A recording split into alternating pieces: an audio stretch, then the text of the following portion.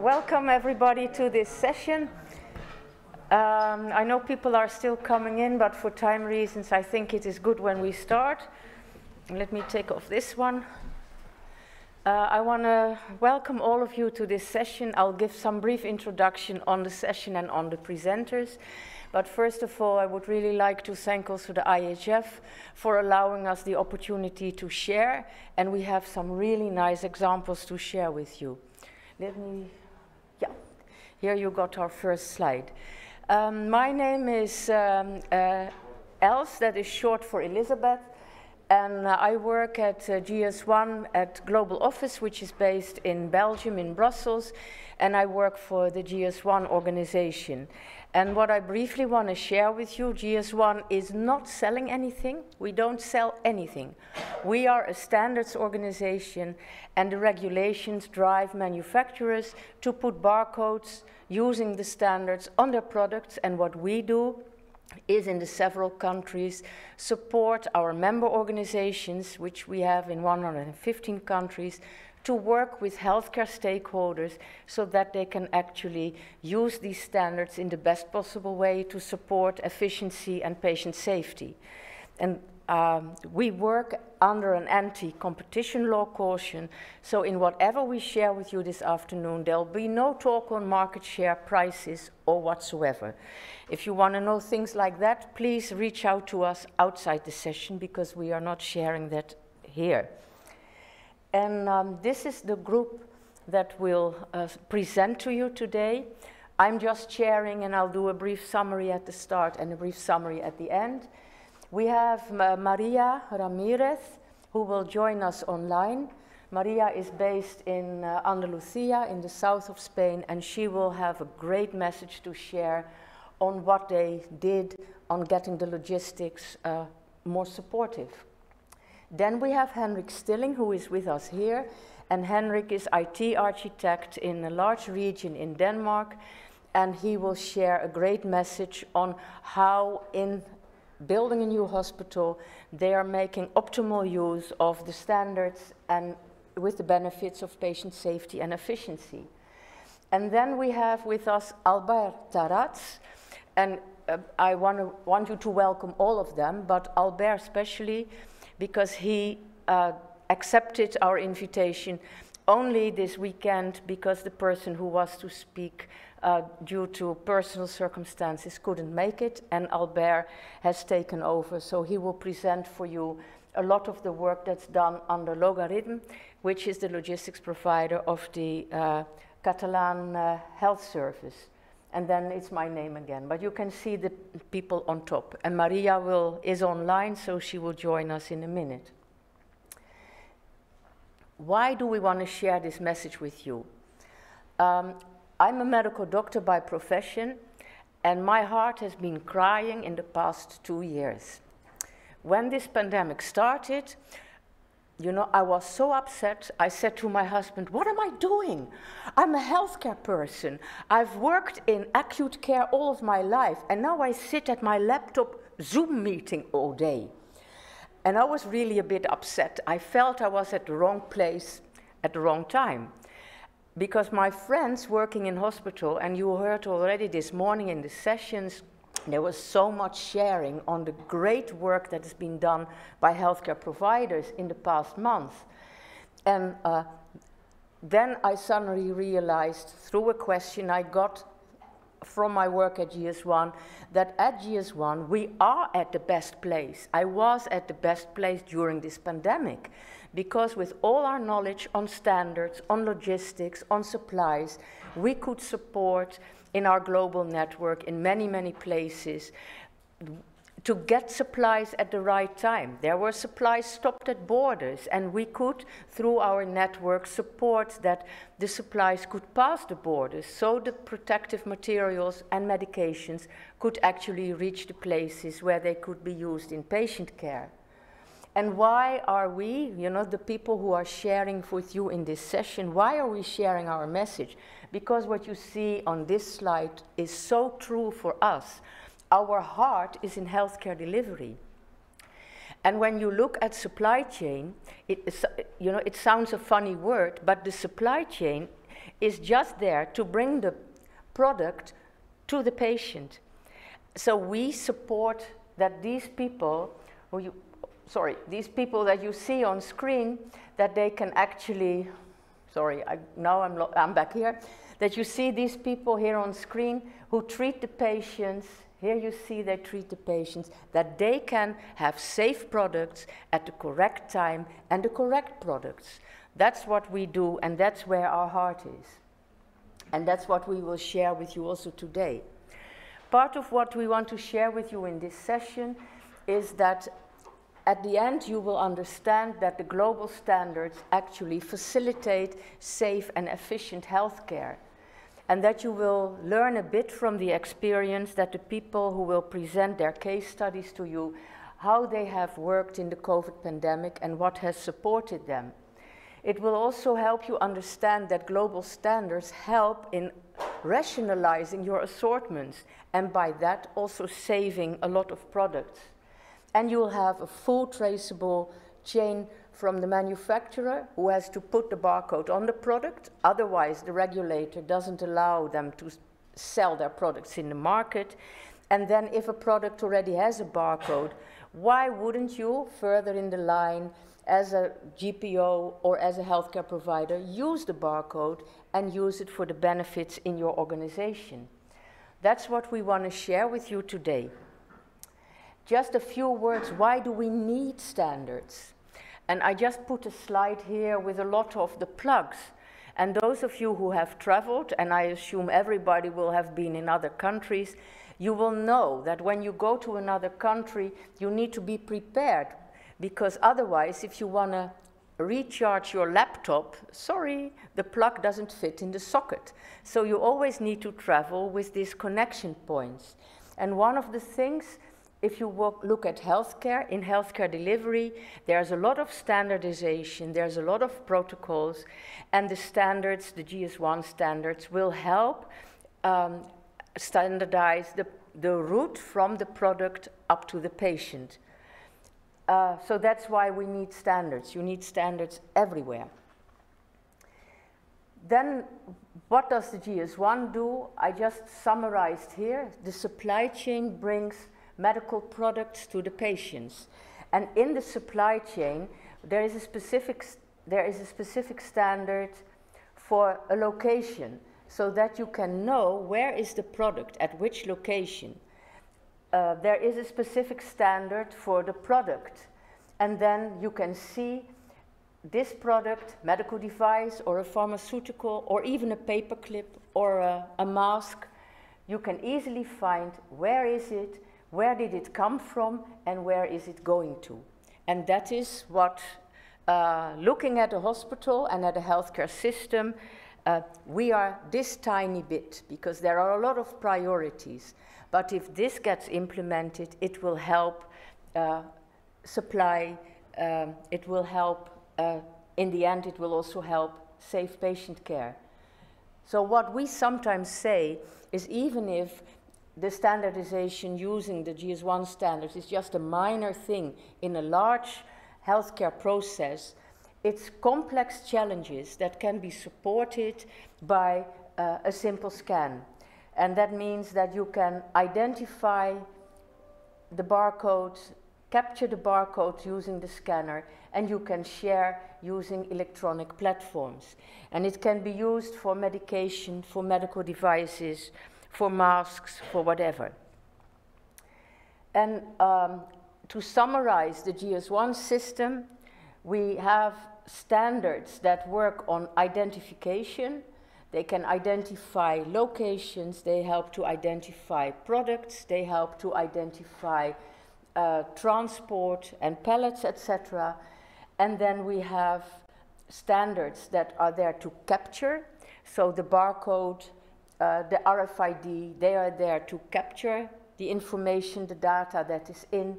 And then we have standards that are used for exchange of data, which we then call share. So simply identify, capture, and share. That's where we support. This is one example I want to share with you before we move to Maria to share her presentation. If you, for instance, look at implants, and we are in Spain. Spain is a part of the European Union, and in the European Union, all medical devices and implants are very important medical devices. By regulation, they need to have a barcode on their package. We are the standardization organization that will help manufacturers to put the barcode on the product. We're not the ones designing the system. You know, that's regulators and that's not us. But we help manufacturers to put the barcode on the product. We help hospitals to understand how can you then process that so that it will actually help in patient care. And when this is implemented, you will need seamless IT solutions. That is something that Henrik will also talk about. It will support in full stock visibility and also where is the stock, not only what do you have, but also where is the stock. It will support in reordering, and Albert will also share something on that. And it will, in the end, facilitate the work of nurses, because they don't need to write everything down, but they can simply scan and the system will upload. And you can, if need be, if there's a recall, you can trace back which patients do you need to recall, or where is the stock, and can you remove it from the stock room before it's used on patient care.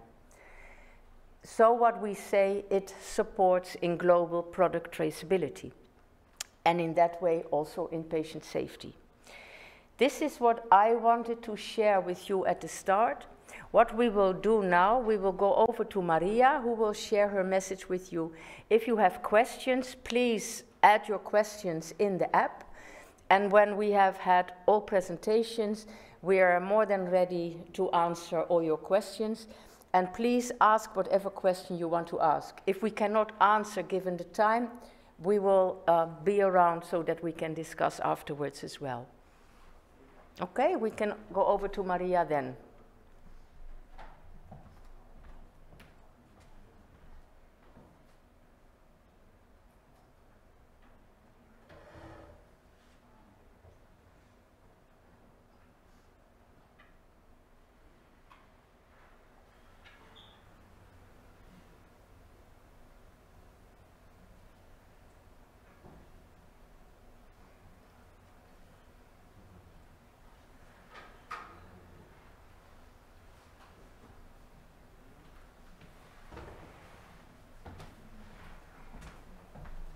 Thank you, Els. Oh, good. We can hear you, Maria, but we cannot yet see you. Ah. I'll continue a bit of talking until we can see Maria. Ah, okay. Here is Maria. Yes. Okay, great. Good to see you. Hello. Good afternoon. About the presentation, I don't know if I have to share that with the application, or when I start to speak, someone is going to show it. No, Maria, you can use your deck to present. Okay, share the screen, no? Yes, please. Okay.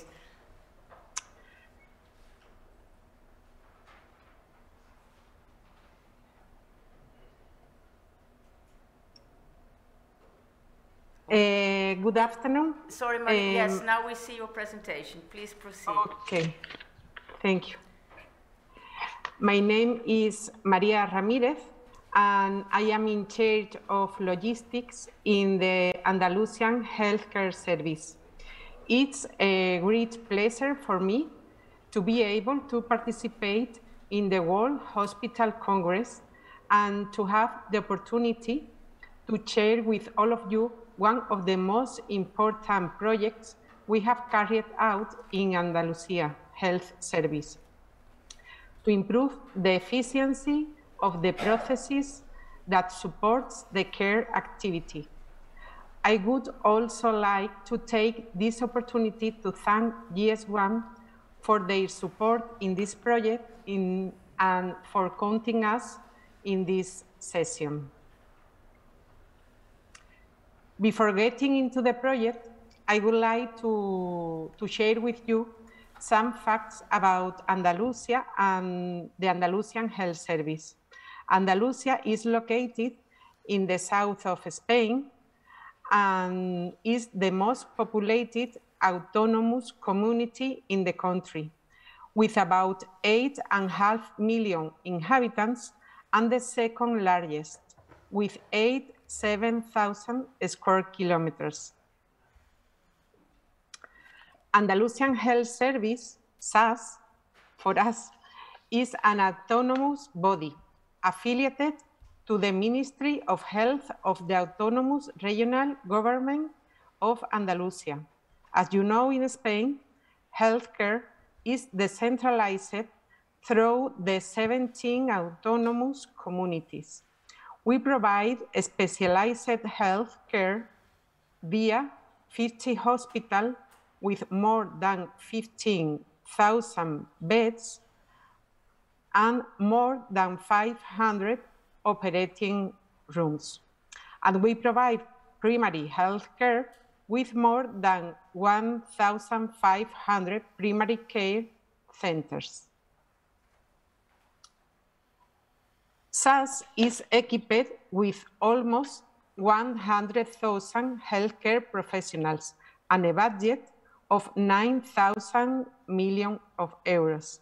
These figures give a clear idea of the magnitude of the challenge of equipping this organization with a corporate logistics solution that meets the supply chain requirements of all its preventive care, medical assistance, and health promotion systems and service. The organization of purchasing and logistics service has evolved significantly over the last 2 decades, 20 years. In order to understand the starting point and the evolution of the transformation process, the Andalusian Health Service had a multi-central logistics system that has been replaced by a systemic and integration-centered focus and a cooperative vision based on the intensive use of information and communication technologies.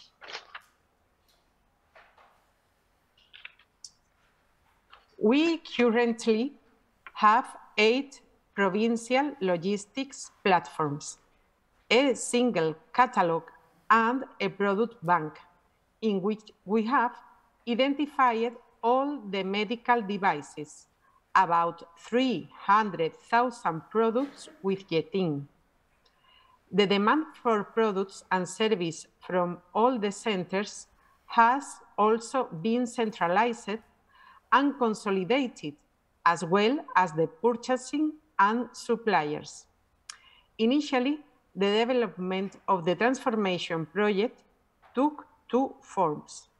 Firstly, the concept of corporate logistics, defined as the sets of facilities, materials, and professional resources to meet the needs of the center in this regard.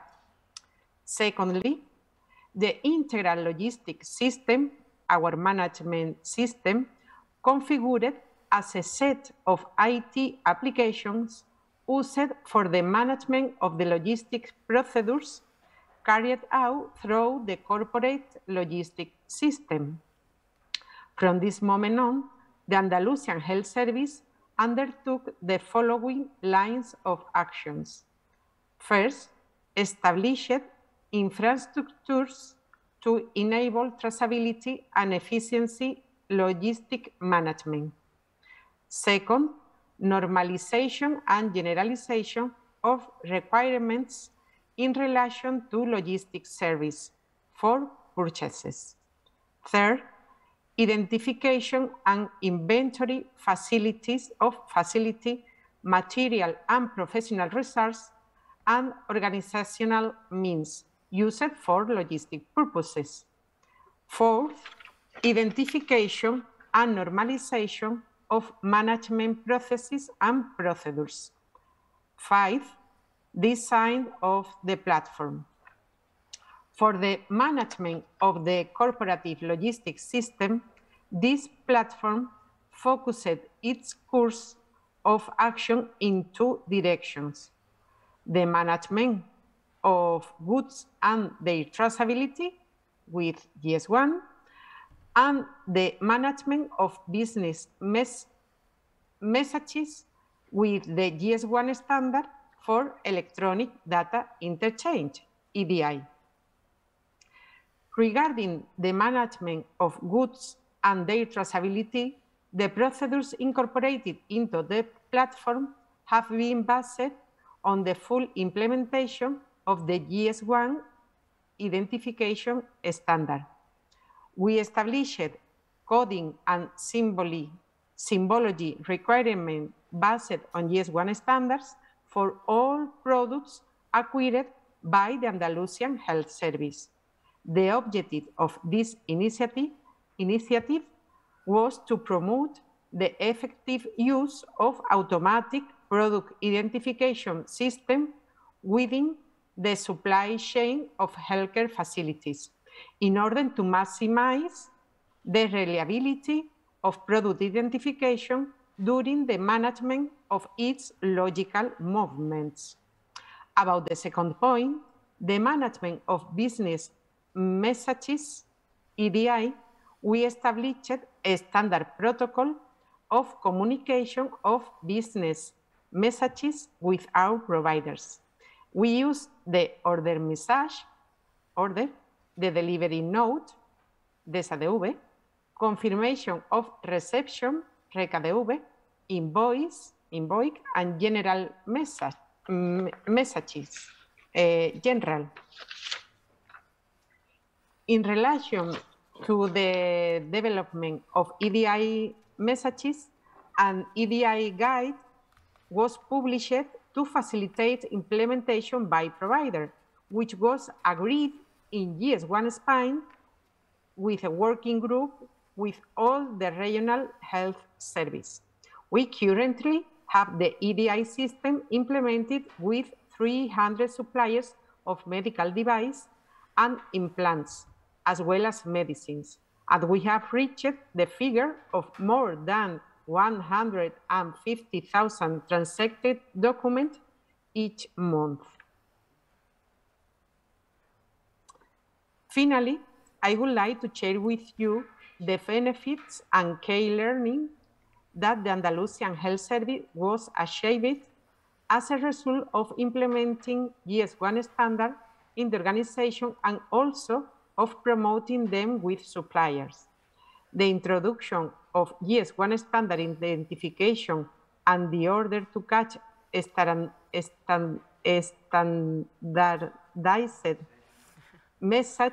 messages has resulted as a significant improvement in process efficiency in different areas such as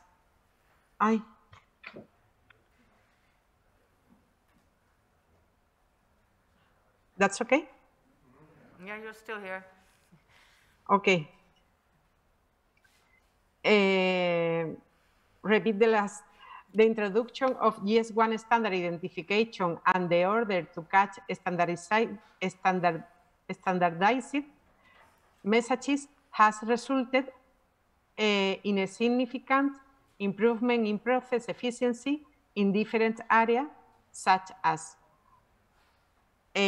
organization in product reception and stock reduction at the logistic platform, increased productivity to staff who can now focus on higher value-added processes. It has also allowed us to improve product recall through improved visibility.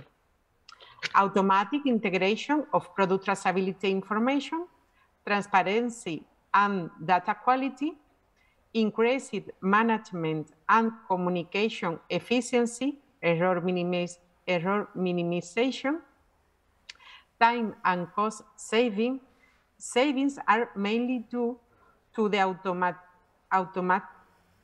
automation of processes that increase productivity, but also to the elimination of paper and the creation of new electronic files. And last but not least, they provide increased patient safety.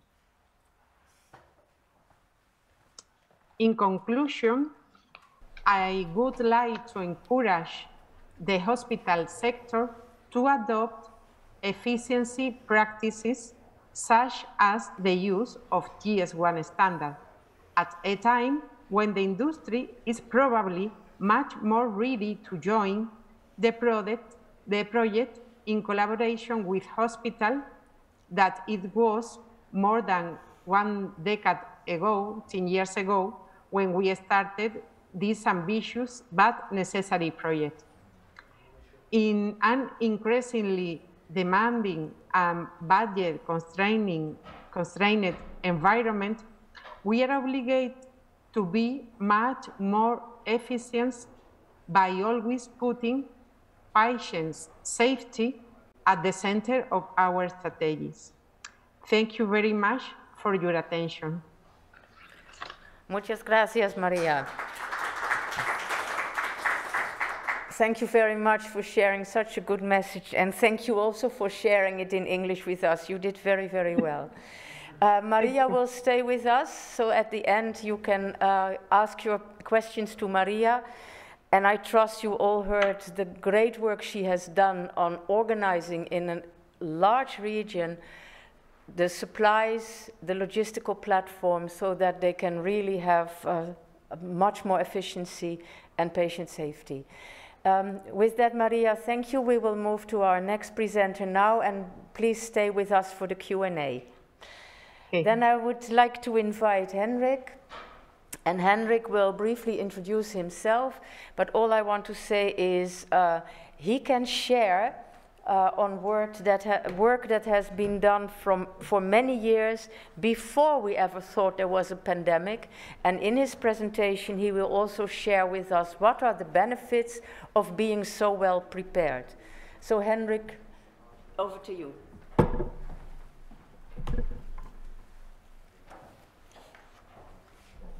Thank you very much, Els. Thank you for having me here in Barcelona. My name is Henrik Stilling. I'm an IT architect with the Central Denmark region, Region Midtjylland in Danish. We take care of 1/4 of the healthcare services in Denmark. I work in logistics, locationing, and identification. Being in a hospital, identification is at all levels, from supply goods to implants, to mention a few. My focus is process management and technology adaptation, and I started in this field 12 to 13 years ago. I would like to take you away from this conference, away from COVID-19, to a mountaintop in Germany. Just let you float away and think, if you were standing here, what would you be feeling? What would you be thinking? Probably this place would be so silent that all you could hear was your own breath. And that suddenly became very, very important. Air, oxygen. We used to be able to get it ourselves. Suddenly we had a lot of patients who needed support to breathe. I'll get back to this ventilator at the end of the story. He didn't end up playing the key role, but we prepared him to do, and I'll tell you a little bit about what we did with the standards to make sure that he wasn't out of work when we needed him.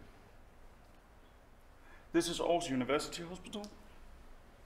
That's about 45% of the production capability in the Central Denmark region. This area here is the size of a small Danish city. We have 500,000 square meters of a hospital, When we set out to build this, one of the first things that we discovered was that everything would go missing inside this building. So what is the supply chain into the hospital? You get all our deliveries over here, hundreds of trucks each day. If it stops there, and the traceability ends in this building. So we needed to look at what we had to do to make sure that everything was in the right place at the right time.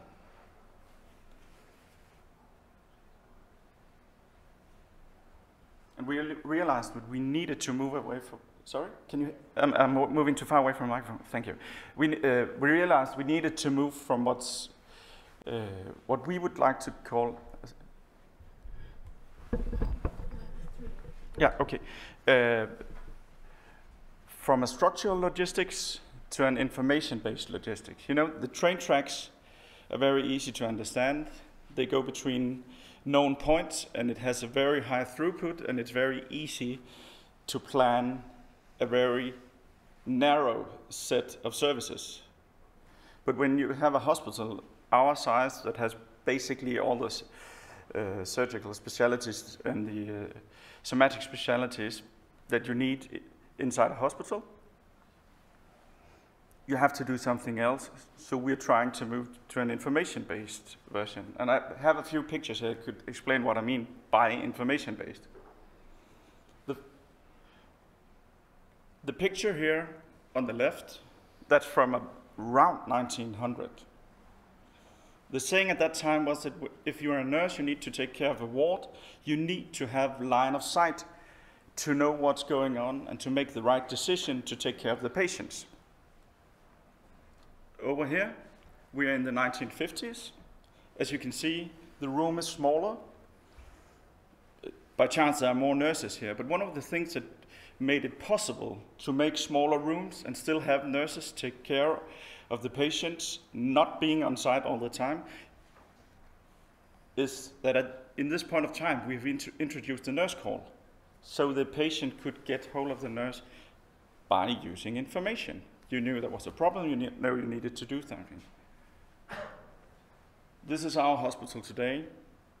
More than 50% of all rooms for patients are single patient rooms. This is a challenge because we need to know what's going on inside each and every room. I'm still moving. Okay, sorry about that. Inside each and every one of these rooms. So what we are doing is making a digital twin of the room.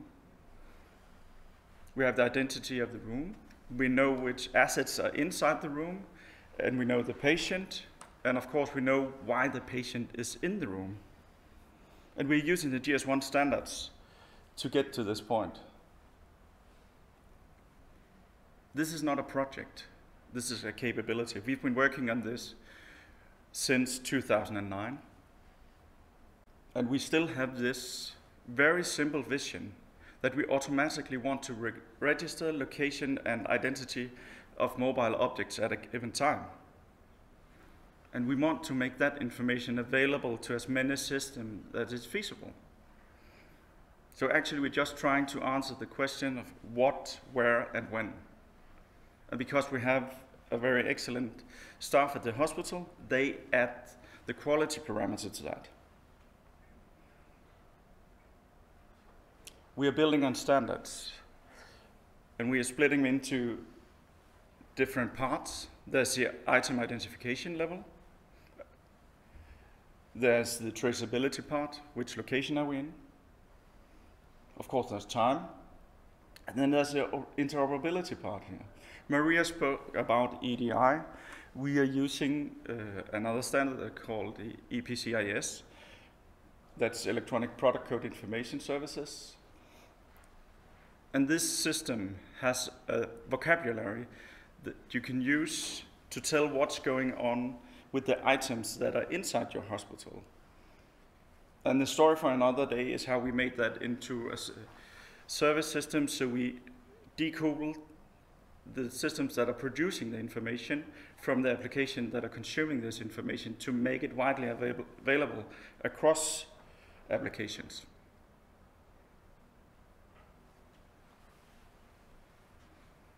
This is another view of where we are applying the different standards. I urge you to go back and look at this one to get a better view of what we are doing with which standards and where they are implemented. But this is what the standards look like on an everyday basis inside the hospital. You don't see standards anywhere here, but they are all over the place. We use GTIN, GRAI for single items. We have introduced radio frequency identification throughout the entire hospital. So when a trolley moves around the hospital, we know where it is inside the hospital. The hospital is divided into 2,500 zones, so we know if something has been tracked into that zone, that's where we need to go look for stuff. So we only have to know what we're putting inside the trolleys. At some level, we are also using this on medical devices and for a few very valuable trade items. This information is integrated into the everyday healthcare systems. So if I need something, for instance, this is a plan for surgery on a given day in one of our operating wards, you can look into this information and say, okay, I know I have this patient, I know I'm going to do this procedure, I've ordered these sterile goods to be delivered at that point, and then I can see here how far on is the goods, because we have our sterilization department is 400 meters away from the nearest operating theater. So you have the daily overview, and of course in here, if you're doing a large complex operation that might be 12, 15, 20 hours, you know you have continuous deliveries. We provide the same information in here. And afterwards we look at it. This is a heat map saying, okay, there are a lot of sterile goods here. They spent more time here, and actually a lot of it ended up here, which is another one of our operating wards. Don't spend too much time on this picture. Just know that when I get back to this later, that we produce this kind of information without really knowing what we want to do with it. And of course you can search on a point basis and say, if I need exactly this device, you can get an overview of where it's placed.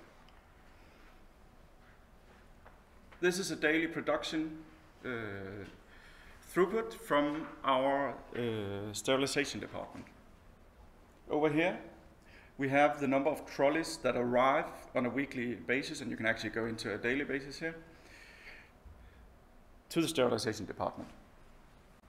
And over here, you have the average backlog to the same day. This is really nice. When you have the information, you can plan and you can do everything, and it's all great. Please take a look up here. This is back in 2018, just before Christmas. The backlog is larger than the throughput at this time.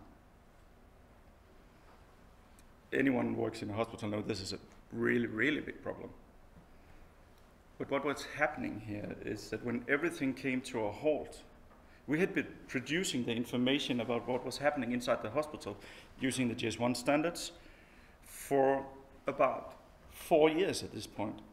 So the what, where, and when on the sterile goods trolleys gave us the opportunity to go into the data and say, well, what is the real problem here? Because everybody was saying, well, we have too few trolleys and we have way too few people in the sterilization department, in the staff there. We cannot keep up with production.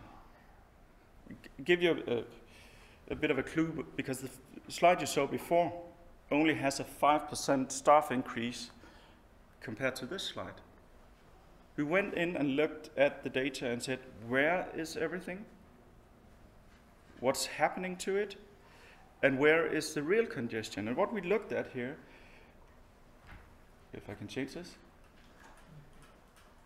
is this one. How many trolleys are where on an average basis?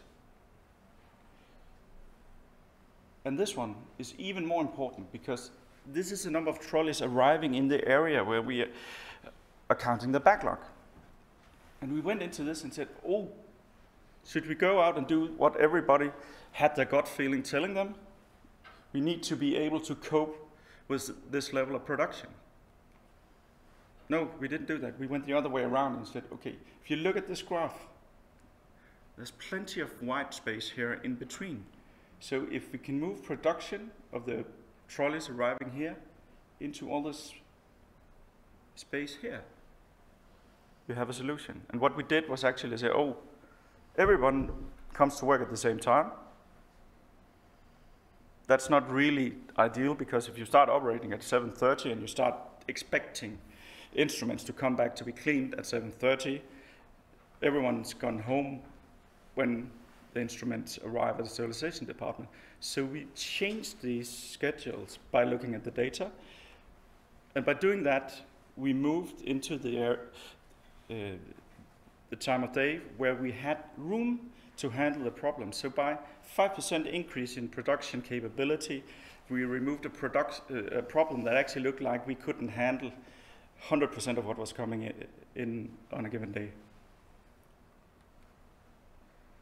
So we are changing this from who did what using the traceability to who can do what.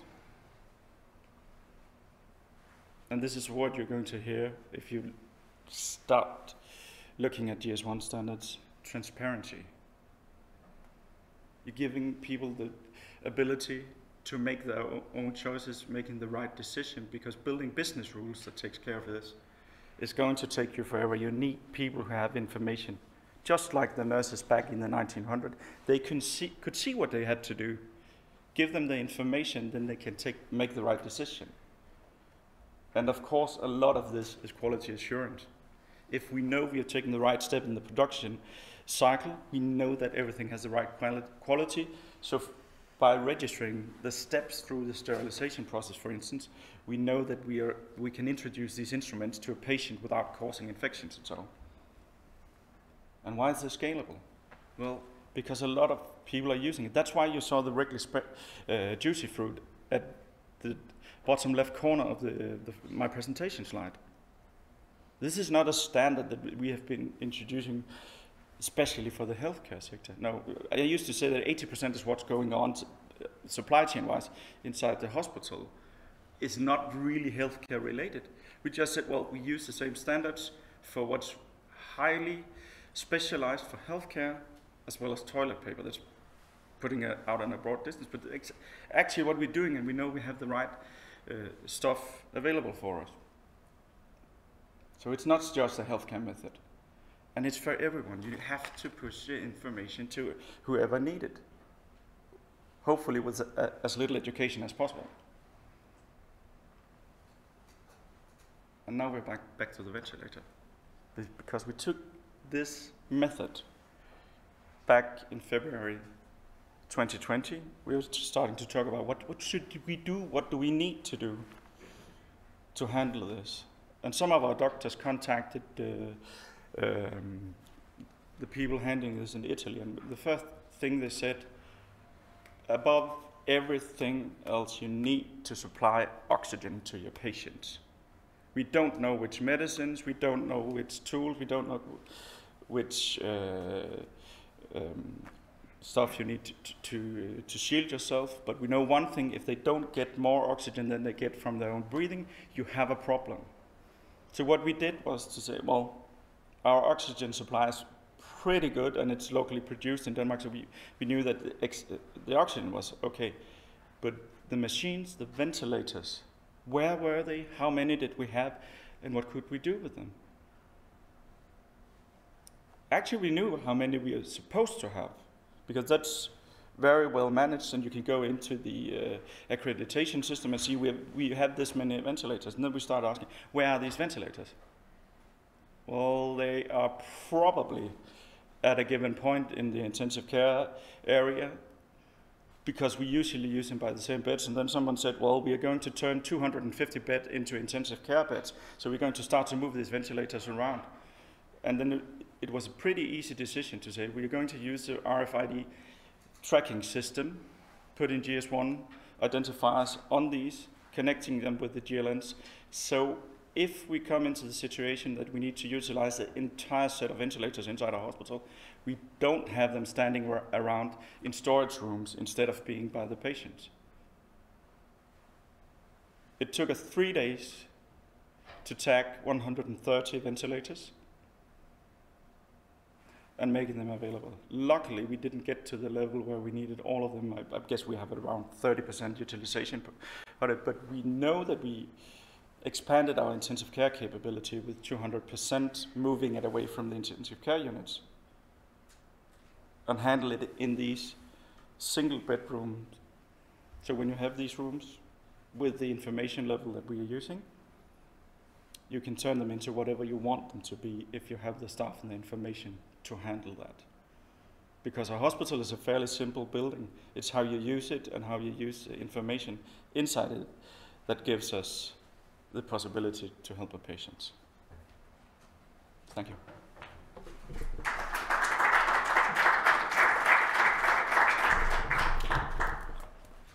Thanks, Henrik.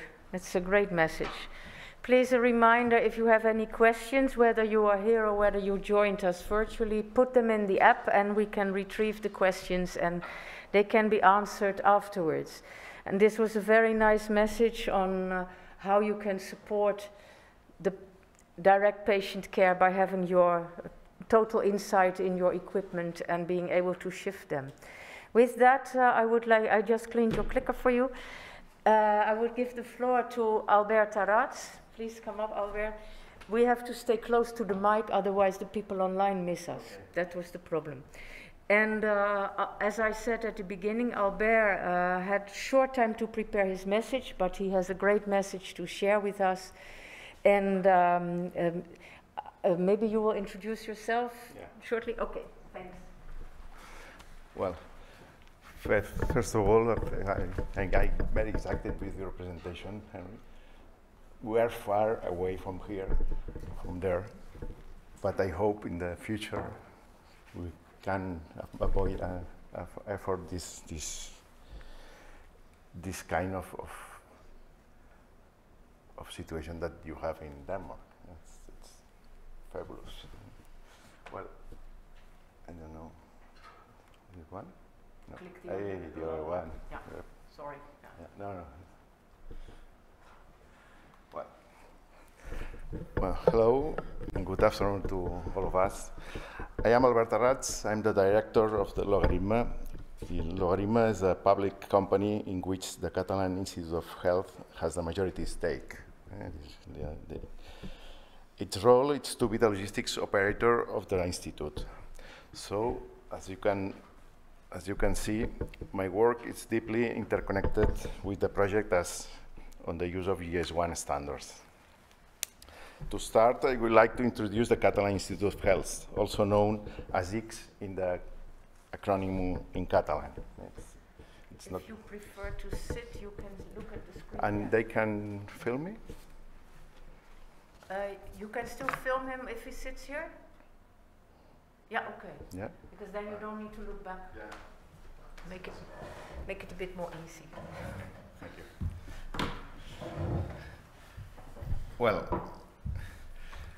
Well, the Catalan Institute of Health, it's the ICS, no? Okay. ICS is a public company, as is Logaritma, and it's also the largest public health company in Catalonia. More precisely, it manages 8 hospitals with more than 140 operating rooms and more than 3,000 beds. Also, it provides services through its primary care centers, more than 1,000, to the majority of the population in Catalonia. In this context is where the improvement strategy and the use of GS1 standards is framed. Within the modernization strategy of ICS economic department, the decision to centralize the purchase of goods was taken almost 15 years ago. For that reason, they made a series of tools which will be explained more thoroughly later. First of all, a unique catalog was created. Second, an agreement was reached to use SAP as a crossing-cutting information system. Third, the entire organization was remodeled to be able to centralize procurement and purchasing through public procurement. Noticeably, this required a change in policies within the system, as until now, each hospital and center made individual purchases. Finally, the creation of Logarima was set to support this project. As previously mentioned, Logarima is the public company that I manage, and that is the logistic operator of all the EX business networks. To have an idea of the magnitude of the orders that are carried out, in this slide can appreciate the numbers. First, Logarima, as a logistic operator, managed more than 160,000 order lines each year. And second, EX, through local purchase, reached 213,000 order lines, with prostheses and implants being the most relevant. And that's the project that we are achieving now. As part of the modernization project of the Department of Economic Management, that we have the director here, the decision to implementing GS1 standards was taken along with the decision to centralize purchasing. As you will note throughout the presentation, Logarima is applying EDI to all of its relationship with providers. And now we are trying to apply EDI in all hospitals. In addition, Logisdata is also being created, which is the global data sequencing networks project that is part of GS1 standard. This strategic decision was taken to incorporate GS1 standard with a series of aims. First, my company said, first to comply with the legal fulfillment, according with the decrees, the royal decrees in Spain. Second, deliver patient safety through the creation of a unique product identification. Third, there was a need to improve logistical processes by doing product replacement through consumption capture, as well as warehouse in and out tracking. Fourth, to allow clinical process costing. The facilitation of cost allocation was needed. Lastly, the improvement of the quality of information and the communication was done through EDI.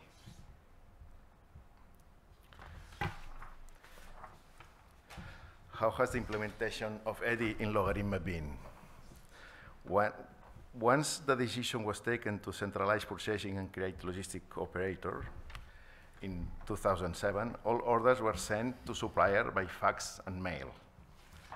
We also started working with the first EDI messages. Next, in 2010, we replaced fax emails with online EDI, incorporating all suppliers' message orders. Then, in 2011, this whole system was implemented to the fullest with a request to suppliers, response to request, dispatch notice, as well as confirmation of receipt. In conclusion, today, Logarima is using EDI for almost all its management. In this slide, we can see the figures of the evolution of the usage of EDI within Logarima.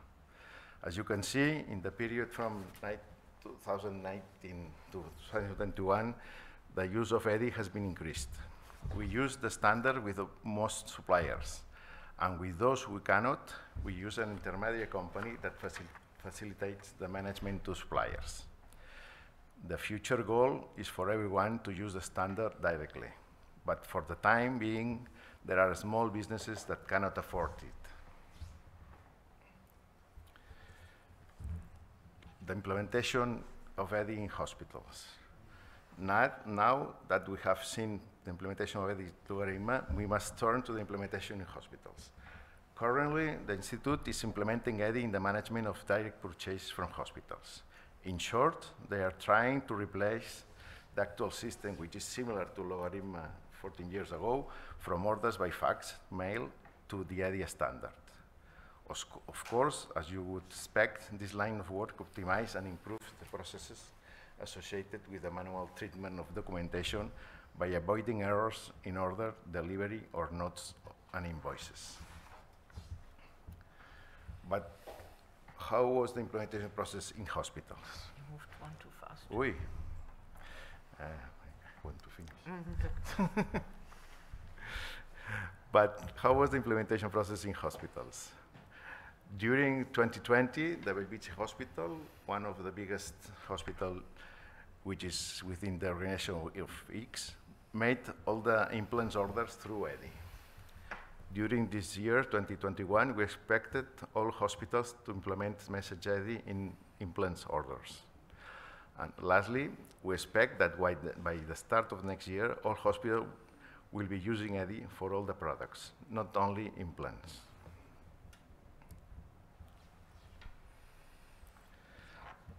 As previously mentioned, EDI is a standard platform that helps us with economic management. Thus, the EDI platform is the point of intersection between SAP ECOFIN, the ERP of X, which is the platform to manage all of the finance sector of the institute and the providers. Overall, it could be said that EDI is the communication platform from providers of the institute. Then, for EDI to work, the institute created an EDI guide.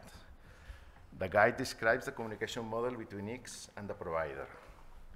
This guide includes the following series of sections and obligations. Right? And then you can read the different points that we have to put in the guide.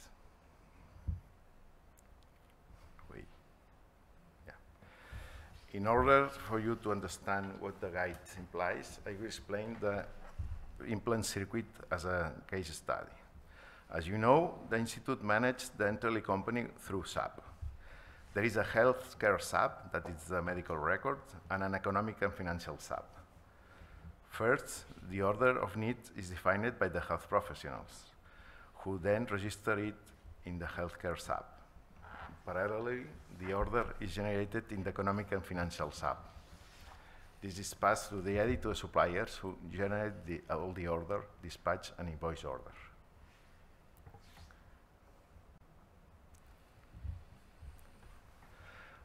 What about the implementation of GS1? Logic Data project, it's easy for us. That is acronym. The Catalan Institute of Health has become the first public institution in Spain to incorporate databases with GS1 identification standards into its electronic tenders for the provision of materials. This system allows both suppliers and X to save time and reduce risk of errors in the procurement process. From the start of a project, any company wishing to become an X supplier can enter the technical characteristic of the product it offers in the Logic Data catalog. In this way, when the X launches a public tender for the provision of a product, it can now compare the different proposals entered into the program by the companies that have shown interest in the tender. The introduction of this solution saves time for the technical committees that evaluate supply tenders. This is the result of Logic Data project, ensuring that the necessary information is collected for a tender using a standardized format. It also reduces the probability of errors when companies submit documentation in a tender, and once the supplier has been selected, materials orders are placed.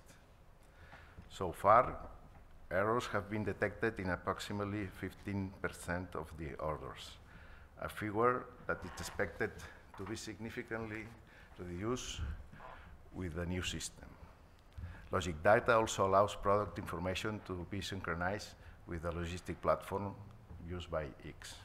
That's Logarithm. Well, that brings us to the end of the presentation. On a final note, I would like to stress the great effort that we are making in implementing the use of GS1 standards, which will help us to provide a better system to our citizens by making it more efficient and cost-effective. Lastly, I would like to thank you for your time and your attention. Thank you.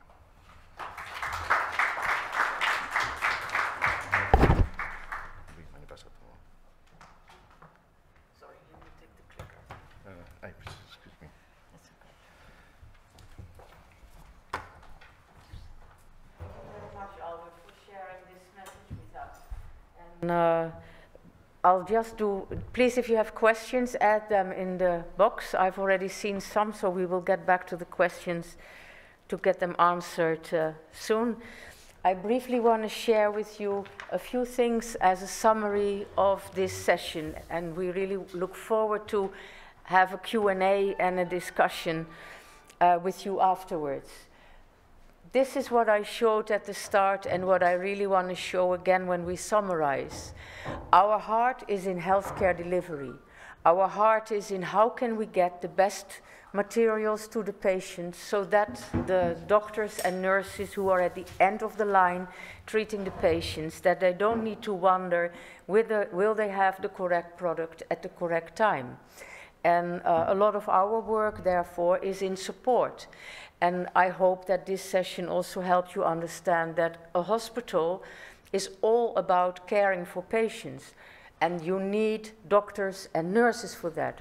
But in order for them to do their work properly, they need support staff. They need people like Henrik, who talk about IT and understand IT and can build the interoperability systems. They'll need people like Maria and like Albert, who help on procurement, on building logistic platforms so that it will all be at the right time, at the right patient. If we look at healthcare, and the pandemic has done quite a lot on this, if we look at healthcare, healthcare is moving. You've also seen in the slide Henrik showed, it's only a number of years ago that there were many patients in one ward and that there was nurses close to patients watching them. And you saw the picture from his new hospital, and I know that that's still an exception. Not many hospitals in the world will have a one-bedded room where you can watch patients also, you know, at a little bit of distance. There are still many places where patients will have to share rooms, but it's the future. And the future is also what you can see here. There'll be much more technology. Healthcare will be much more digital. And healthcare might be more remote, and there might be more e-health in future.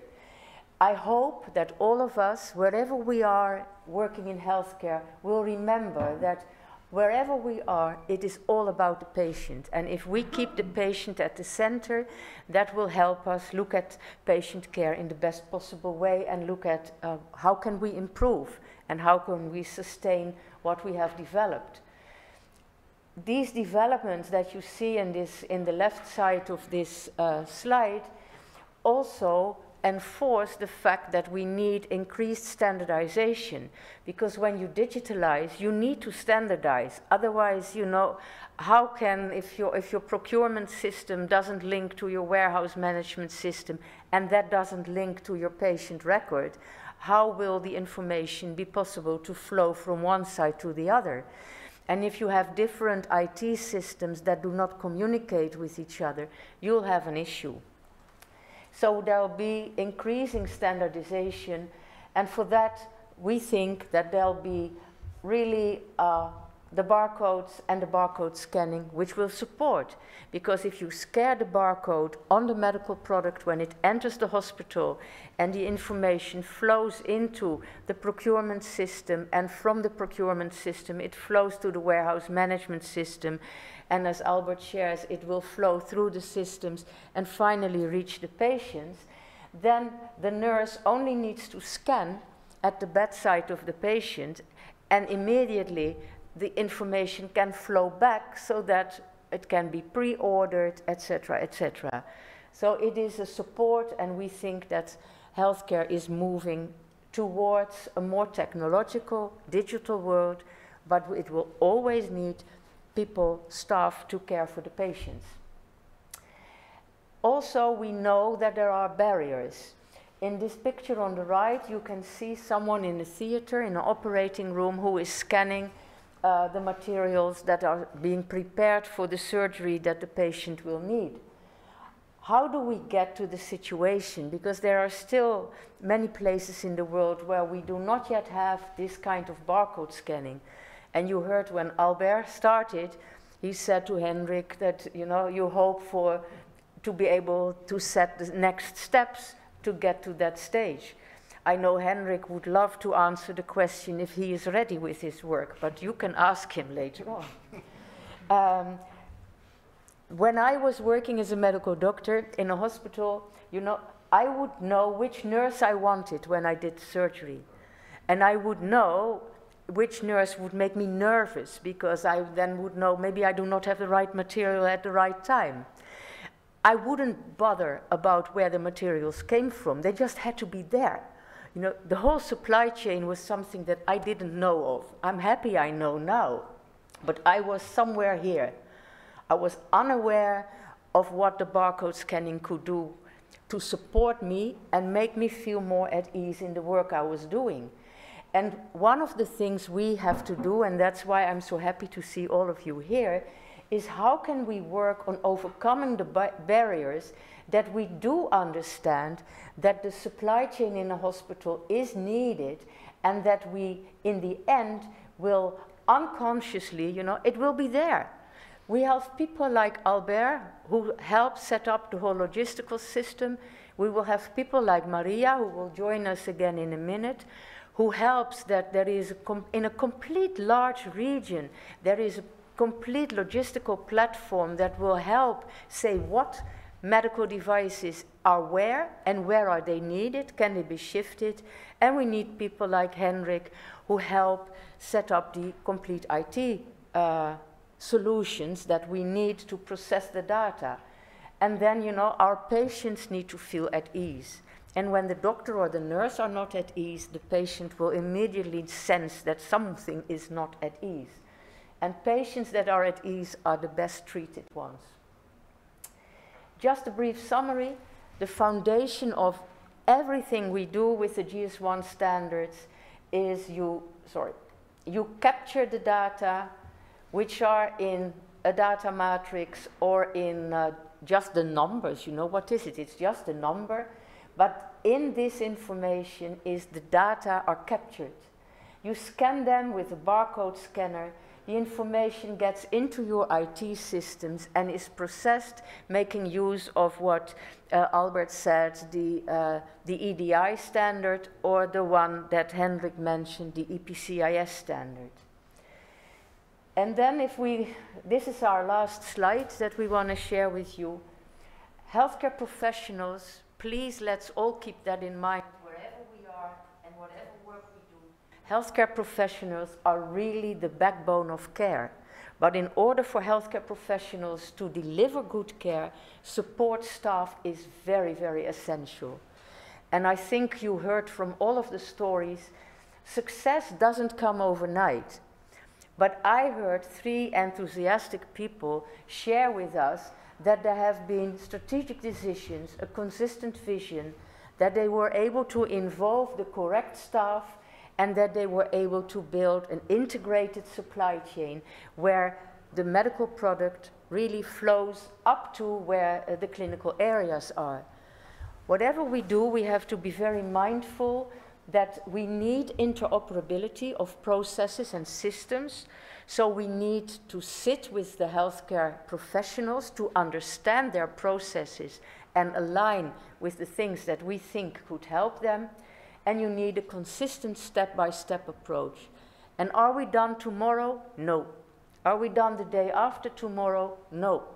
And this pandemic showed us very, very clear that being well prepared does help set the standards for quick improvement. And so last line here, we trust that when these global standards, they are on the products, the manufacturers all over the world are supposed to have the barcodes on their products, so why not use it in our next steps in healthcare so that we can have full visibility within a hospital and through the hospital also to the patient, and from the patient back again to where the product came from. that's the last content slide, so to say, that we wanted to share with you. I would like to invite Henrik to come up on the platform as well, and then please make Maria online again for us, and then we will go to the Q&A session. So I will also sit again.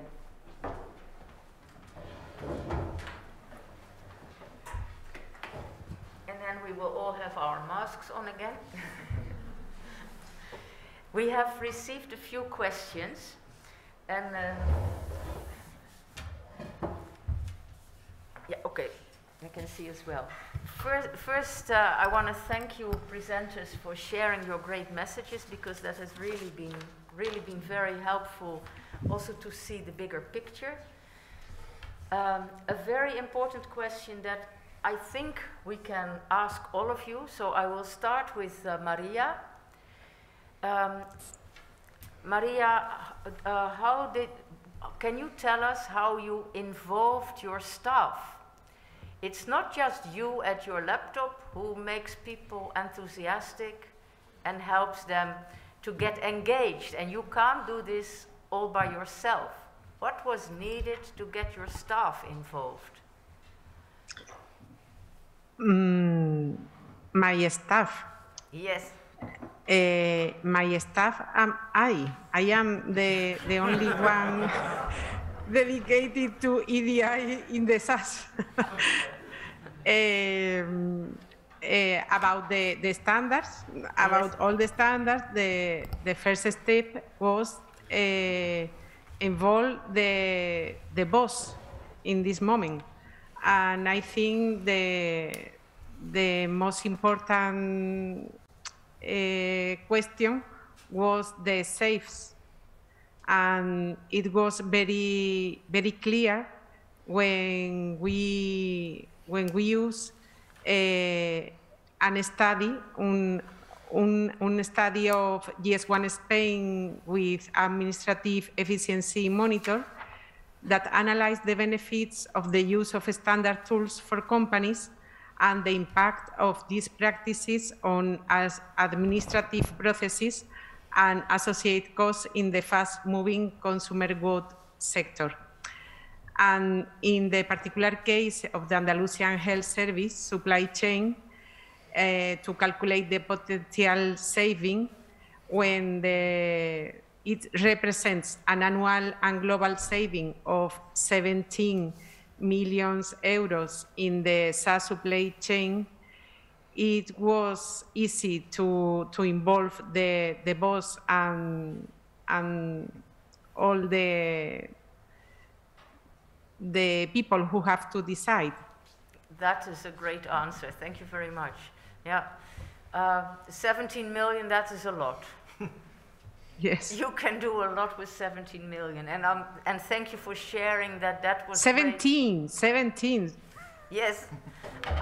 No, 17. Okay. Yeah, and that's a great driver to get people engaged. Let me ask Henrik, how did you get your staff engaged? Well, first of all, let me say, I'll start somewhere else, because what we found out through years of interoperability system was that data without purpose is just noise. And what we found out when we started to build this humongous hospital was that we're going to stretch the supply chain, among other things. And we went out and talked to every parts of the staff, the nurses, the service assistants, the doctors. And they were actually very insecure, because they were used to talking to the guy who supplied the goods they needed, or some salesman would come by. But now everything's originated through this supply center. So our involvement was to talk to them and say, what kind of level of communication about what's happening in the supply chain do you need? And starting out, they said, well, I don't want to wait. And then we made workshops and involved different parts of the hospital. There's difference if you're in a medical care facility other than a surgical facility or psychiatric facility, and found out where were their worries and what kind of information do you need to provide at different levels. And we found out through that work that the when, where, what, where, and when altogether could solve so many different use cases. And we set out with a large catalog from that and actually just delivered on about 5% to make the business case for this. Okay, thanks. Then Albert, would you answer also how did you influence the culture of your workforce? Yeah, I'm not the leader of this project 15 years ago when this began, but I am living this the actual reality. But I'm sure that the worst problem is to involve the director of hospitals and the centers, because all of this began with the centralize of the purchasing, and this is, well, it's difficult. The centralize of the purchasing and the unique catalog was the first work, and it's hard. When you did this, all the other flows more fluently. Nowadays, all the directors and the managers of the hospitals and supervisors and this, all the people who are involved in the process are very satisfied with the system. And now, when we are implementing the implants project, all flows better than at the beginning, 15 years ago, when all this project began. And then we are reasonable, happy with the decision that the manager of the institute decided. Okay, thank you. Yeah. And 15 years ago, nurses would have to do a lot of writing, a lot of manual work. Yeah. And now they are reduced in the manual work and with, okay. So it speeds up. They are as Santo Tomas. If they don't touch, they don't really believe. It's the religion comparison, but. Okay, thank you. Another question that we received, Maria, I go back to you now for this one. Can you share with us how has COVID influenced the logistics management at SAS?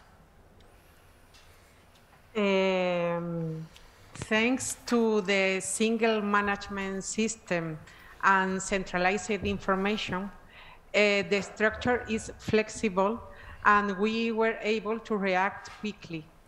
We set up 2 regional warehouses for COVID warehousing and launched into international trade and logistics. And here I have to thanks again to GS1 Spain, all the help with the knowledge in commercial trade and logistic international, and with the networking. It was very, very useful, and it was a big help when it was very difficult. Okay, thank you very much. Another question we received is for Henrik. Henrik, you explained a lot about what you have been doing, but where did you get your inspiration? How come you started working on this? Well, we looked at where were the,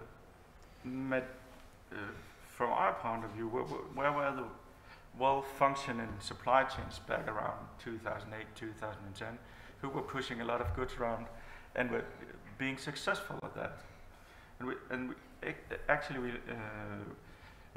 It was within the, what do you call it, food supplies, supermarkets, groceries, and so they had the most developed supply chains and the best data structure for that. I can make an example. If you have a recall of an implant in Denmark, you're obliged to handle that within 72 hours and take it away from the shelf and make sure no patient has that. If you have a recall on cheese, the same demand is 8 hours. So let's look at what they're doing and use their standards and take them into our model, because they were much more connected than we were at that time. Then I have another question which maybe connects to this one. Helen asks us, when we apply standardization in the supply chain and the use of technology using barcodes, do you have evidence that this intervention can reduce corruption in procurement processes? Would you like to answer that one? No. Corruption. I don't know anything about corruption. Let me change the wording a bit. Do we see that there is less counterfeit products in our hospitals when we use the GS1 system? Is that the correct question? Yeah, well, probably because we control much better the product. Now we know the stock in every unit of every hospital, and we know if something changes everywhere. Everybody knows, and yeah. Probably we don't. Fortunately, we don't have this problem nowadays. Yeah. But I'm sure you're correct, Albert. This problem is a big problem in many parts of the world. Yeah. It's a lesser problem in this part of Europe, where we have high regulation on medical devices and on pharmaceuticals. But if you, for instance, go to other parts of the world, there is a lot of counterfeit products. And one example from my life what I would like to share with you is I worked as a medical doctor in Africa for 7 years, way out in the bush, many years ago. And I didn't know that there were counterfeit drugs. You know, I was a little bit blonde, I think, and I trusted everybody. And then we had an epidemic, and I had supplies, and I would notice that the same amount of drugs treated on several patients, one would recover, another one would die, and another one would show toxic reactions. I couldn't understand. I thought that I was failing as a professional. But then, when I digged a bit deeper into the problem, I discovered that this supply had not been delivered from a safe supplier. So in fact, when I was treating a patient, I couldn't be sure that the right amount of drug was in the tablet that we gave. So one was overdosed and the other didn't get enough of the substance. And that was my first time to meet substandard medication. And probably it wasn't even counterfeit, it was substandard medication. And that helped me to understand if we need supplies, I want it only from safe suppliers. And that helped. And I know there are still many parts in the world where there is not only substandard medication, but also counterfeit. You've probably also read in the newspapers, because there's regular news on this, there is even counterfeit COVID vaccines in the market in some parts of the world. You know, it's ridiculous, but people earn money on healthcare, so they will try to do that. And when you use this GS1 standard system, you have a safe supplier, they will have manufacturer, they will have their correct barcode on, their barcode will be the one that you scan through the process, and you can be completely sure that the same product is the one that you are supposed to give to your patients.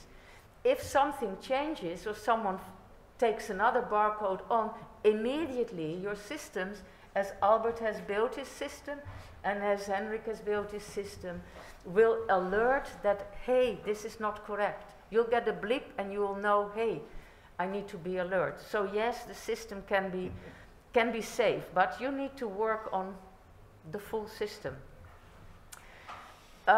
Sorry that I had to answer it for you, but it is like that. Sorry, do you have another question? Henrik, it looks like IT project. And how do doctors or nurses in your hospital like IT, or why would they work with you? No, I don't really believe you go into healthcare as a doctor or as a nurse to work with computers, for instance. And one of the key things, and I also said it in my presentation, is that you need to make this transparent and move it away from being an IT project. This is a quality assurance project. This is about enhancing capabilities within the hospital. And the great thing about this system is that you enhance the capability beyond the hospital borders. And I think Maria and Albert said it very well, because if you connect with the data that's produced outside the hospital, it makes much more sense for the professional inside the hospitals to use these methods. So, no, it's not an IT project. Okay, no, that's good. But you, as IT, you are needed. You're supporting. Probably, yes. Yeah, no, okay. I have another question for you, Maria. If you would advise anybody, what would be the first step to be able to apply the standards? First, identify the demand, have a centralized and unified catalog. The second step, to order the supply, to have the technical and logistical information of the products ordered according to the catalog. And the third, optimize and homogenize to be all the same processes and have a single management system. No try to put a system to be able to do all the things you do now. You have to order first, and after order, then you can to put a system, an IT system. Okay, thank you. Albert, would you have any additions to what Maria said? No. She's the president of the Spanish committee, logistic committee. I can. But you use the same steps in your organization. Yeah, okay. But you are the best member, you know. You are my prefect. Yeah, we do it. Yeah, that's really good. We are coming close to the end of our session. I would like to ask you if you can put up the last slide with the mail addresses. All of our presenters are very willing, if you have any questions, that you can drop to them as well and they can answer. That's also for the people who are online. I have also added on the slide that you will see here, you see my mail address, and you also see Claire Clark's mail address. I'll be moving out of GS1 soon, but Claire will be there to answer your questions. So please, if you want anything for us at Global Office, drop us an email. We have Monica Soler, who is, she is here. She is supporting in GS1 Spain. And we also have Jesper, who is here as well, who is supporting the implementations in Denmark. And all of them are willing to answer any questions, should you have any questions. And we have a few more questions, but our time is almost up. So those of you who are available here and have a question, please come to us when we finalize the session.